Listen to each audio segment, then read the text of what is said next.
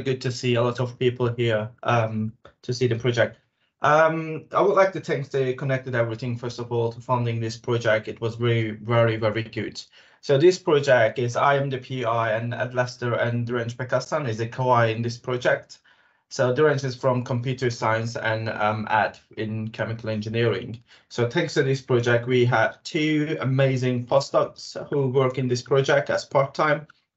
And so both of them has recently finished the projects, and we are finalizing the report. So I'm going to give you some information and some data, so why we're doing this project and what result we receive. Ooh, okay, second. This one. Yeah. So as an outline, so the main question when I started this project was, can machine learning really help us to find the novel inorganic materials, mainly metal oxide, which is useful in my project in a continuous hydrothermal process. But before starting that one, I'm going to give you a brief idea of why we need these metal oxide and where I am planning to use these metal oxide and why it is important to use machine learning, so which is mainly the focus area of biomass for net zero future. And so I'm going to give a brief explanation how can we apply the machine learning to this process and how the results of what results we receive. So for the people who is not from engineering background, so probably haven't seen this figure before, but this is 2100 warming projections. This figure is actually showing what we are planning after 100 years. So currently is 77 years later. So what's we expecting as a temperature increase due to the global warming. So we have been targeting to reach 1.5 degrees Celsius to decrease our CO2 emissions. But unfortunately, today projections is actually showing us in only 7 years time, in 2030, we have to decrease our CO2 emissions half of today's emissions, which seems is very unrealistic. So that means we actually lost the opportunity to reach 1.5 degrees Celsius. So the works are updated. So now we are actually focusing 1.8 to the 2 degrees Celsius increments. But to reach that level, we need to start doing a lot of CO2 capture as soon as possible. But how this CO2 is actually, how this carbon is coming, where it is coming. So this is a very simple explanation, and I've been using every lectures I have. So if we are using fossil fuels for energy productions, we are positively contribute to CO2 emissions to the environment. So if we're using fossil fuels but apply carbon capture storage on those technologies, we have less positive. So which means we are pretty okay to use these technologies. If we have renewable energy, that's great, like a natural or slightly positive contribution to CO2. And if you're using bioenergy, biomass, so it's pretty much, again, natural or slightly positive CO2 emissions. And another approach, which is bioenergy applying to carbon capture storage, where actually, if you produce energy from bio-based fuel and then apply carbon capture storage in this technology, we are reaching negative CO2 emissions, which technically means we are extracting the CO2 from atmosphere thanks to the combusting the biomass and capture the CO2, remove the carbon from natural cycles. So bioenergy and biomass is actually recently recognized that it's going to play a very important role in the future's net zero technologies. So very briefly, what is carbon capture storage? So for carbon capture storage, when we are saying CCS or carbon capture storage, we are talking about we have a source. You can assume this is a power plant or an industry that release carbon dioxide.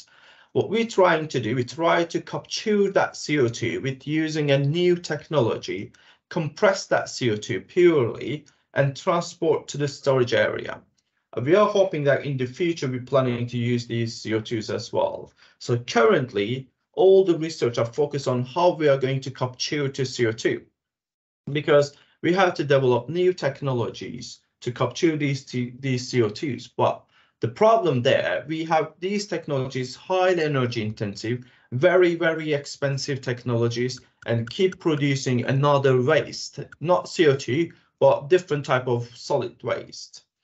So my area of expertise is actually, okay, so instead of developing a technology to capture the CO2, why we are developing the new features technologies, combine the source and CO2 capture, and produce a technology that inherently captures CO2 without the requirements of downstream CO2 capture process, where the chemical looping is coming quite attraction.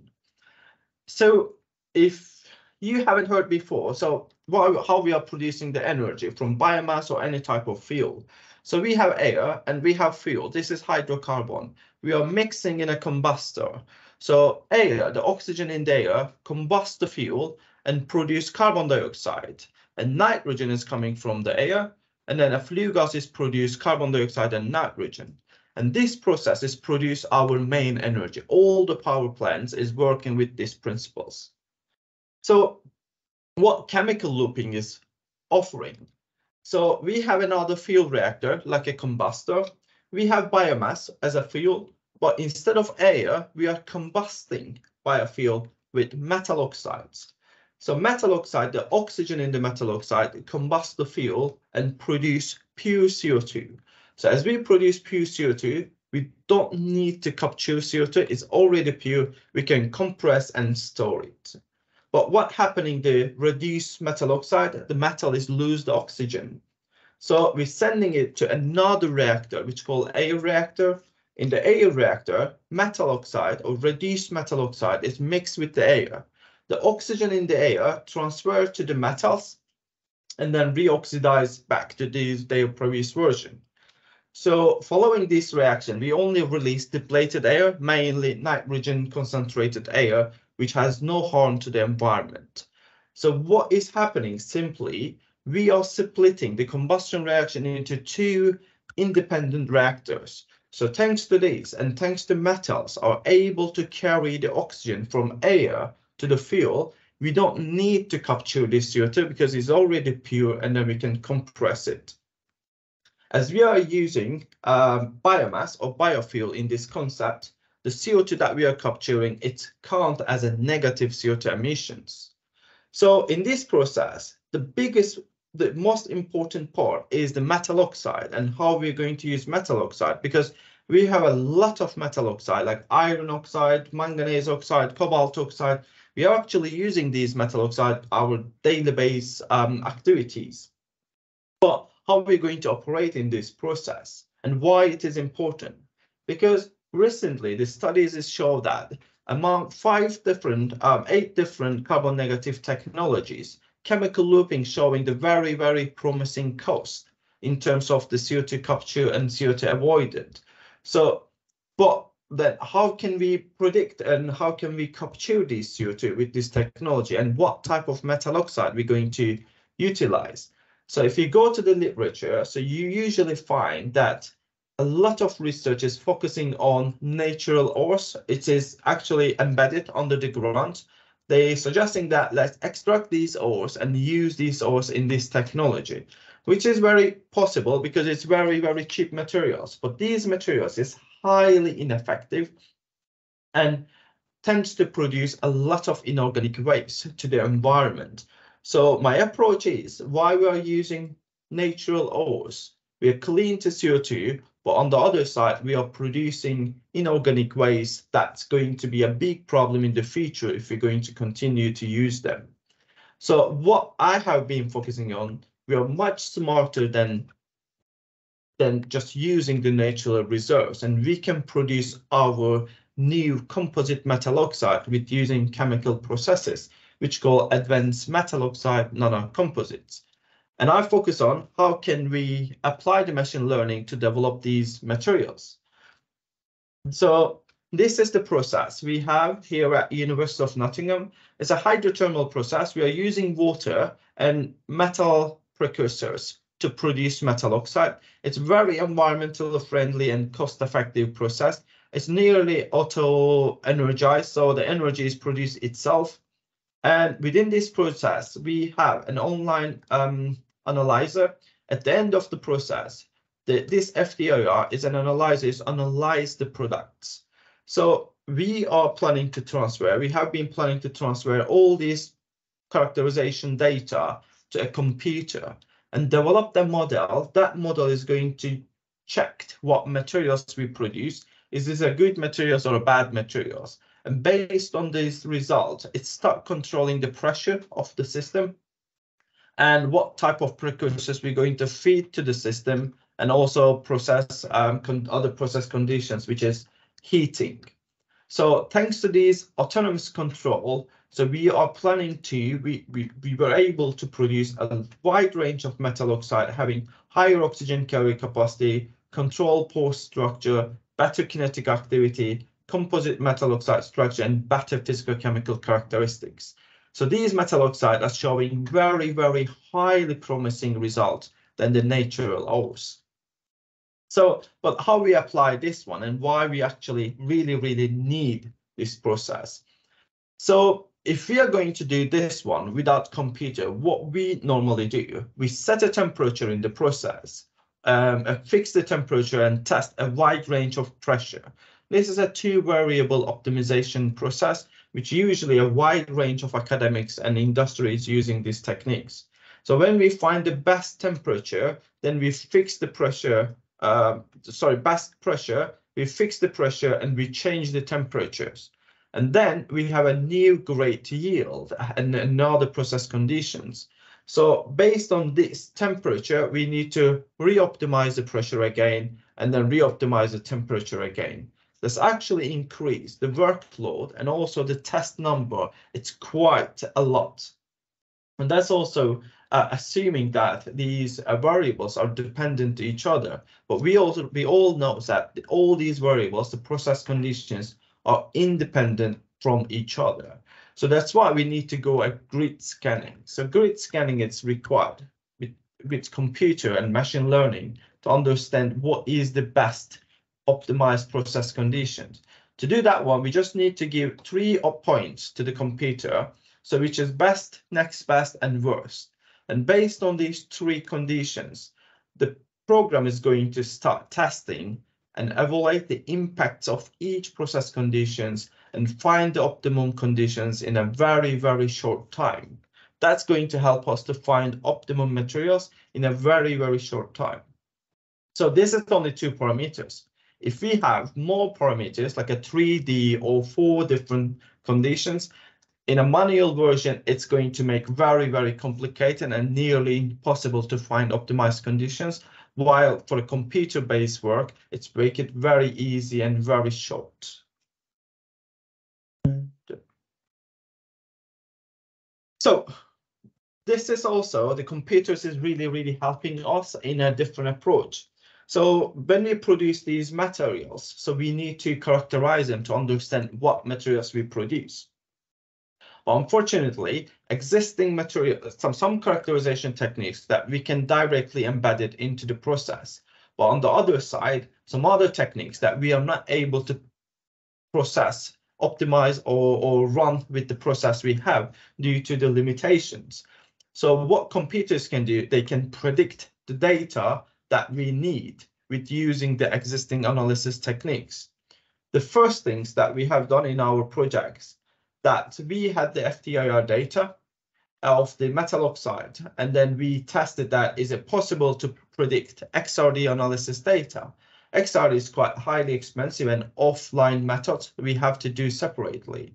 And following a series of machine learning approach and developed a new approach that we embedded our models into the currently existing models. And then we were able to, and using some generic equation like Gaussian and Lorentzian, the graphs, and we were able to find the best method to predict the XRD with using FTIR analysis.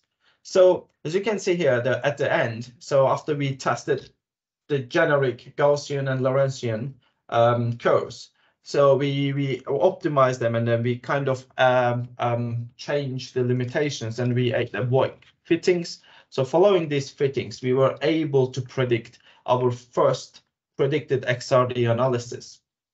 So following this one, we apply this in our FTIR data, the first graph we get is this one. So this is, as you can see, it's quite like it's an XRD figure, but it's quite interdependent from each other.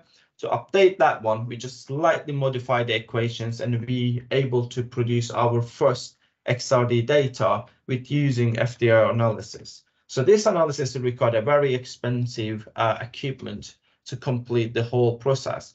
And other things, this analysis enable us to continuously analyze our products and immediately change the productions. So thanks to these developed programs, what we were able to do, so we were able to test a wide range of different metal oxide and produce at different conditions. And we were able to immediately understand what metal oxide we're producing under what conditions. As you can see here, they're predicting very well and very accurately reaching the copper oxide, cobalt, and manganese oxide.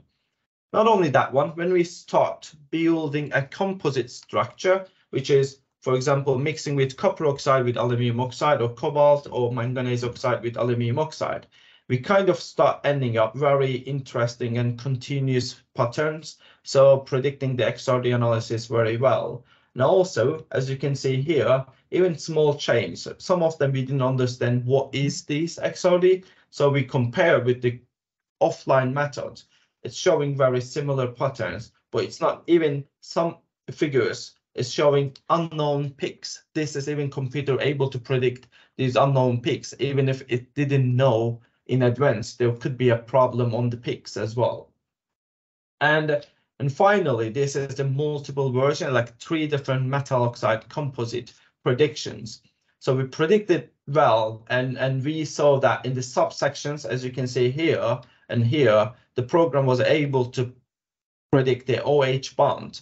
So it's kind of like even a small change in the conditions and process parameters, the program was able to predict from FTIR analysis very well to XRD analysis and telling us what products it produced and decide the following conditions. So as this is the pictures is showing how these programs work well. So the red line that you are seeing here is showing the metal oxide. The computer is optimize the conditions of the process and produce the optimum copper oxide modified aluminium. So we already produced 2 different copper oxide modified aluminium by ourselves with using our optimized methods. And it's showing that the computers, the materials is produced by the program by the computer is showing much higher oxygen carrier capacity, almost double than what we produce with our methods. So that's actually showing that computer can able to predict the results very well, and they are able to produce much advanced metal oxide than our own conventional methods. So what we are doing right now, so we have determined the optimal machine learning model for FDR analysis, but we are planning to try a wide range of different machine learning models to find a better predictions. And also validation of selected train FTIR analysis models against XRD with using a different methods like TEM, SEM, and XPS. So we're going to add an additional online analytical methods like UV or pH or colorimeters to get more characterization results online and continuously. That's going to enable us to produce advanced metal oxide much quicker and much faster. And also, we're going to correlate optimized FTIR analysis and against the hydrothermal production parameters to find what is the commercial level of production of these metal oxide with using this method and this model. And as a next steps, we're planning to go with 4 different metal supported by aluminium. So in total, it's going to be 5 metal oxide is going to be in the compositions.